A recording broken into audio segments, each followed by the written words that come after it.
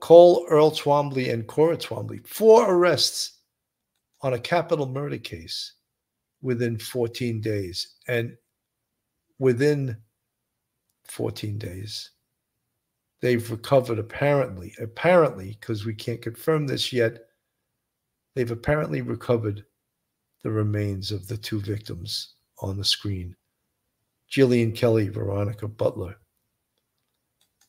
You know, and one of the real tragedies here, also total tragedy for everyone, but is that Jillian Kelly was working her job. She was accompanying a woman to a custody meetup. You're not supposed to get killed at a meetup in a custody. They were just supposed to exchange the children.